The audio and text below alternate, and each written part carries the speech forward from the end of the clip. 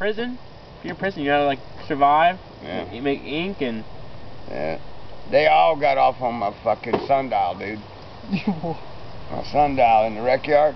Concrete wall is fucking 18 feet high. One square, you're in it. One basketball hoop, that's the fucking rec yard. Yeah.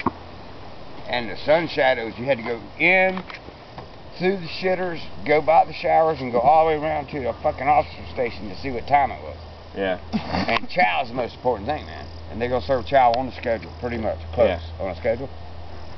And I'd fucking look at the goddamn clock on the way out to the rec yard, and I would make me a fucking mark in the concrete where the shadow was, and then write the time beside it. Hell yeah. And then I'd make another one an hour later. Foolproof. And I can tell you, you ain't gotta go all the way in there. I can tell you within 5 or 10 minutes what fucking time it is.